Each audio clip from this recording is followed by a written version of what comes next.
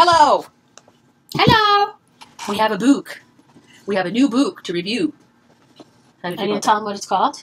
No, I'm just going to enjoy doing this. It's called Courage. Courage by Barbara Binns. Who is a local Chicago author. She is, yay! This was going to be put out by HarperCollins in July 2018. So it's not out yet. There's the little square that says Advanced Reader's Edition. Which means we have to be very careful what we say to you. We can't tell you anything, which makes it really hard to talk about a book when you can't talk about the book. But we can talk about the writing and the themes. We can. And we love all that. All the feels. All the feels. All the feels in this book. Courage, and we dispute this a little bit. I feel that the title, Courage, the story lives up to its name. Absolutely. Annie has a different take on that. Well, I don't think it doesn't live up to its name. No, but you have other synonyms. I just think that synonyms. There are other. I knew what you were trying to say, Mm-hmm. but I think that there's other themes that were stronger for me than Courage. Okay. I think that's where we're getting to, is that it triggered other things in you than me. Yeah. I really saw the courage in the book. Yeah. And you saw courage and other things. Yes. Okay. We have agreement, sort of, kind of. This is a middle grade novel in which we see the world of inner city Chicago through the eyes of nearly 13-year-old protagonist Tashawn, who calls himself T, so we'll call him T.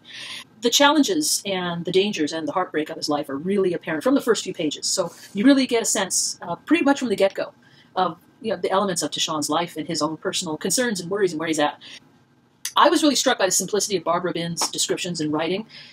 She writes with great emotion, so we are taking on this journey through Tashawn's emotional experience of his life and the people in it and the things that happened to him. I really felt that I was experiencing the story through his eyes. Mm-hmm. I mean, that I was inside of him to some extent, walking around with him, inside of him, experiencing, because it is first person. It is, and it's a very personal feeling. You really feel like you're right there with him. Like, don't you sort of feel like you know him now from this book to a certain extent? He really does become somebody, and very quickly, that you really are caring for, you really are caring about. Barbara Binns gives her characters the gift of letting them be complex and multifaceted. She lets them make mistakes. She lets them be flawed. She lets them even be unlikable. That was one thing I was going to say, because seeing the world only through T's eyes, at times I wanted him to ask questions. T, why don't you ask this question? Or why don't you dig deeper into this? Or why are you making these assumptions? Which makes it a great book for discussion in a classroom or a library program or just, a family book club, whatever. She's just so good at grounding you inside of T. And so his limited vision becomes your limited vision. Mm-hmm. And this is designed to be a middle grade novel. In thinking about the age range for this, I would say I think 11 is a good starting point, 11 on up, and I would definitely extend that to adults right through high school and through adults, because you're going to bring your own experiences at whatever age you are to this story, which means when you're seeing something through Tashawn's eyes and you're an adult, you're going to be in more conflict because you really care about him, and you're practically screaming at the book, do this, and he's not doing it. Oh. Yeah, and you know your students, or your young person in your life, so I can't tell you exactly where the starting point is. I would say 11 is a safe place to start, but it can nudge depending upon the young person. And the one other thing I want to bring up is, you may think, and the cover may change, by the way, since this is an ARC, but the fact that there is a boy on the cover does not mean it is a boy book. In fact, it's definitely a people book. Mm-hmm. There's a lot of major girl characters in the book. There's adults in the book. It's definitely a human story, so don't let the cover fool you, which is one of the big themes of the book, which is don't judge a book or a person or a situation by its cover, by the superficiality of it. One of the things we've talked about is that this book can be used to really encourage young people at a pretty early age to dive deeper into situations that may be unknown or even a little scary, and use curiosity as a way to open themselves up and learn more, and then hopefully the fear minimizes and the acceptance grows, or the judgment minimizes or goes away and the acceptance grows. This book is also resonant to things that are happening in real life, things that are happening in right now United States.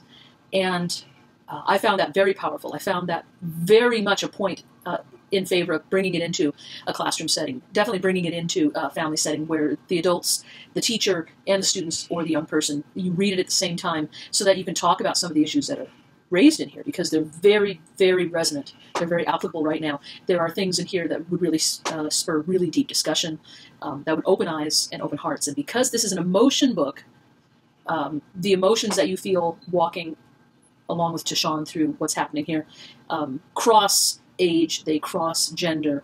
You're feeling human emotions with him. I think we can say they cross race, they cross socioeconomic lines. Yeah. They cross a lot of stuff. I mean, one of the things Christina brought up when we were talking that I didn't even think of really is because Barbara has kept the book primarily on an emotional level, she really is able to bridge our similarities and downplay our differences. Mm-hmm. And that's really powerful because there's going to be people that read this book, me included, who come from a very, very different background and a very different place. Even though I may have been to some of the places T talks about, that's not where I live, that's not where I grew up. His certain issues are not my issue. But the emotions of dealing with family, of jumping to conclusions, of wanting to fit in with friends, etc., cross all lines, and she did that very well. She really did. There's a saying among writers and people who work with literature and beyond, is that books often are mirrors and or windows, and this is both. And it's a rare book that can do that. Yeah. I think it reflects realities for many readers who are living in places and experiencing things as Tashawn is experiencing, but it's also a window for people who are outside that reality, and that's very valuable, especially now, where we really need to be building our empathy and our acceptance and building that deep curiosity in each other. And when we have a gut reaction to something, stopping and asking, why am I feeling this way? Digging deeper, not necessarily judging the books around us by their covers. Right. Which is a really helpful cliche right now. Because it really fits. Yeah. It's fantastic. My favorite thing about this book, for me, my favorite takeaway, was this idea of when you feel fear or doubt or some negative emotion coming up, to train yourself to stop and not push the emotion away, but be curious about the emotion. Why am I feeling this? Is this actually even about this person, or am I projecting my past onto them? Is this about my insecurity about how Joe Schmo will think of me? How is this going to affect other parts of my life, etc.? So when we say curious, we mean really teaching kids this skill of doing a deep dive and not just taking their feelings at face value. Mm-hmm. It's not that your feelings are wrong. It's just they may not be appropriate for the situation, or frankly, they may get in your way of creating a bridge or meeting a new person or conquering a fear or whatever. Yeah. This is a very light covering of a very deep issue, which is, dealing with your own feelings in relations to others. And we by no means are saying that this is the end all and be all of this issue, but in the context of the book, it deals with people either knowing how or not knowing how to look past the surface of situations and the people around them.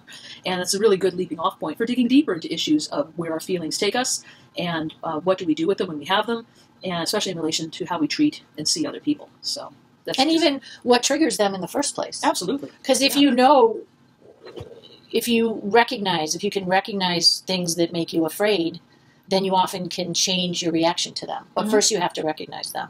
And I think the book deals with that to some extent as well. It does. And, it's a really good lesson to learn that we can change how we see, understand, and react to things. We can't always change those things. Right. It's often out of our power. It's an inside job. Yeah. One thing I didn't mention is that Barbara sets a really brisk pace, and there are moments of suspense. So this book, the vocabulary is very accessible. It's not too simple. It's not too hard.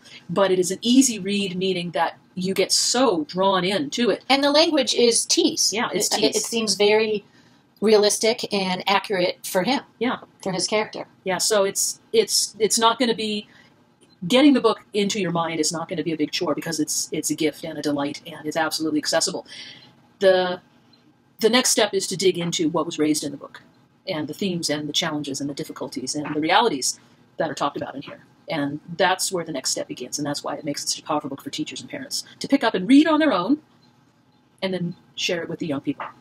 I think we unanimously agree that you should run to your bookstore or library once it's released in July and grab it, and then talk about it and share it. Do we have any cons? No. No. No cons. No cons. So we agree that we are grateful to you, Barbara, for writing this book. And we're excited for the rest of the world to experience it, because it is an experience. once it comes out. Because then we can talk about it. Once you read it, we'd love it if you'd come back to the channel and leave comments for us about how it affected you or what your takeaways are. Just please be careful of spoilers. Because if you have spoilers, we can't leave your comment. We'll make this face. Or we'll have to delete your comment. Well, this isn't enough? Probably not. Remember, choose acceptance. Subscribe. Take a ride with us.